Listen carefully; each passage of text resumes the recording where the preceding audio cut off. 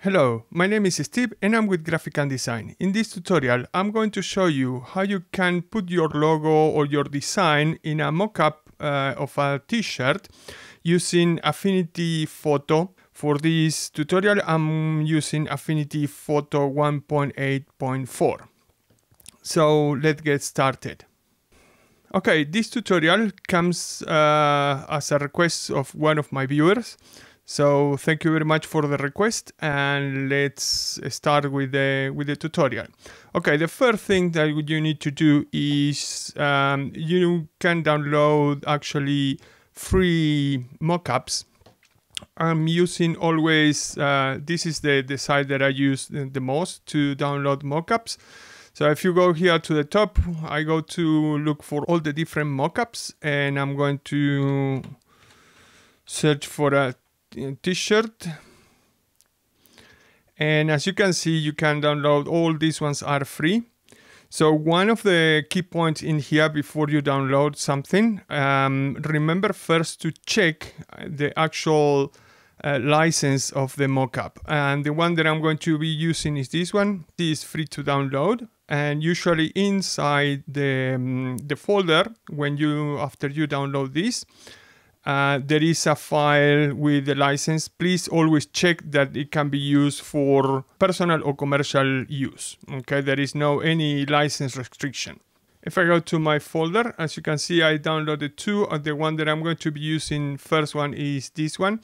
And if I click here in the license, it says that it's free to use for both for personal and commercial projects. It's also important to read all the things that are not allowed and what are your rights actually. Make sure that you check that before you go any further. And as well, something else that I need to point is they need to be PSD. And the other thing is not all of them works, unfortunately, because remember that actually Affinity Photo is importing something that is for another software.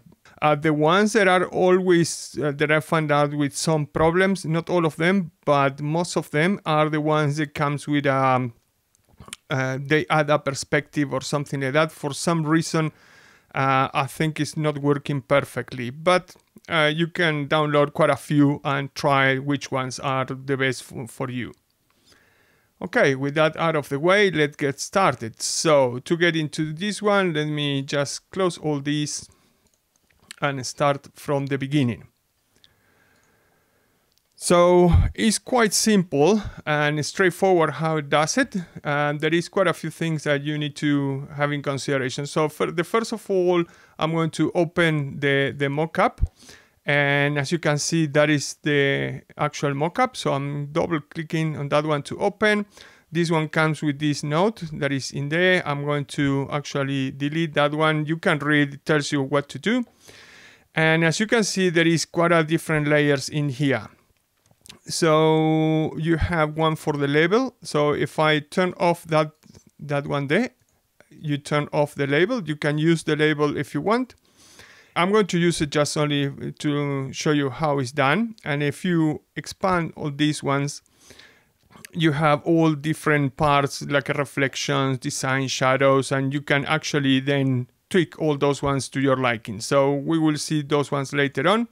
Now you will always find one of the layers. It says, as you can read there, it says design, edit this one. It says embedded document. So if you double click on this one, it's going to open the document where you are actually going to put your logo or your design. One of the best results that I got is when you place actually the file coming from Affinity Designer. So what I'm going to do, you can put a picture if you want, but the best result that I got is using the Affinity Designer. So what I did is, in one of my previous videos, I created a letter with some lines. So to place it in here, basically you go to File, Place, and look for the file that you're looking for. in this case is my logo design, and it's an Affinity Designer file. So I'm going to open that one, and you place it somewhere in there. Then obviously you center, for example, something like that. You can scale this. Let me put it in there. And I'm going to add some text in here. So I'm going to put something like a motion. Let's put something like that. Let's change the font for something a little bit more. No, that one, no. Maybe candle, no. Something like this for a t-shirt. I think it will be more or less fine. What I'm going to do is I'm going to change the color of the font, and I'm going to make it white, so everything is white. Now, you don't need to save anything in here. And any modification that you do in this file is going to reflect later on in the mockup. So with that one done, basically what you do is you go to your mockup file at the top, and as you can see, is already embedded in there with all the shades and everything. So let's change, for example, the label. And I'm going to double click in this one. I'm going to delete that. I'm going to put a rectangle in here, something like this. Let's change the color. Maybe that color there will be fine. Let me see. Okay, and now I can do it like this. And now we can put, I don't know, something like my logo, something like that. I'm going to center it. I'm going to put it like this. You can do any kind of designs that you want. Let's change the font. Let's put something like, let me see. I think no, that one is too much. Maybe that one. Maybe this one. No, I think that one is fine. Let's make it something like this. Let's make it a little bit bigger. And there you are.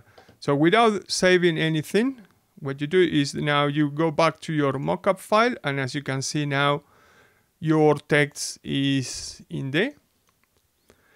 And then you have other things that you can change. For example, if you click in this one, this layer here, it says edit color. I can change the color of the shirt, for example. I can make it something like that. And basically that's it. It's quite simple. There is other things that you can actually, for example, change in the that is the shadow. You can make it stronger or less. Here, for example, you have your reflections. You can give it more, less reflection. The shadow for the t-shirt, for example, you can make it a little bit softer, a little bit stronger. That is up to you. You get the memo. Basically, that's it. That is how everything is done. It's quite simple, very straightforward. There is other mockups as well with other things that you can actually manipulate. Now, one of the things is this file, don't save it. What I usually do is I save with history, so I get everything that I've done. I can make it back. And then I saved as, and I gave the Affinity Photo file basically. And then obviously the most important part is you go to export, and I usually use TIFF because they are high resolution. I like to use the 16-bit. They get quite a big files, but it's the best quality that you are going to get, or not the best, but you are going to get a very high quality kind of file. So I'm going to cancel this because I already saved everything. So maybe what we can do is let me go and do another one. Let me close this one. I'm not going to save it, and obviously say close almost everything. And let me open another one so I can show you mockup. I think it's this one there, and you have no, that one is with the tag. This one is the other one. And I'm going to use the front. and I'm going to do more or less the same. Again, just as an explanation, there you have one layer. It says double click this layer. So if you double click on that one, basically any modifications that you place in here is going to show in there. For example, if you look there and I hide the actual image, and now everything is completely white. So what I'm going to do is, following the scheme of this, I'm going to create a rectangle and I'm going to make it black.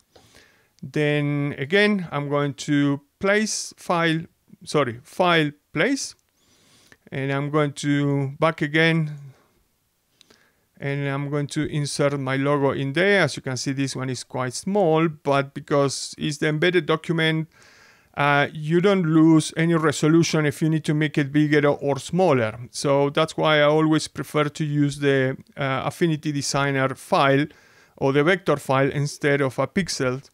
And let's put again text in there. Motion, let me change the color again. Let's make it white. Let's make it bigger. Let's put it in there. Change recently used. We can use something like this, for example, for a t-shirt. We can put it in there. Then you can move this. This is up to you. It's your creativity. Once that is done, no saving, nothing. You go now to your mockup, and actually you can see there is actually too big and in the wrong place. So now let's make this one a little bit smaller. Let's make it something in there, and this one as well, smaller, and I'm going to put it on the top. And as soon as you make a modification, when you open this file, this one opens and shows in there. So let's put it a little bit, and that is how you can actually check that everything is working. Now, this file, something that I like is that you have these two layers in here. So these two layers are actually the shades that you see in there. And those ones actually are the ones that gives you the illusion that there is printed into the t-shirt. So you can change this and, for example, make it a little bit stronger, that one there. And you can make this one also a little bit stronger to change a little bit in there. As you can see, seems like it's actually fit or printed into the t-shirt. Okay, I think this is for this tutorial. I hope you like it. If you did, please remember to give the thumbs up. Leave any comments in the section down below. Thank you very much for watching, and like always, I'm seeing you in the next video.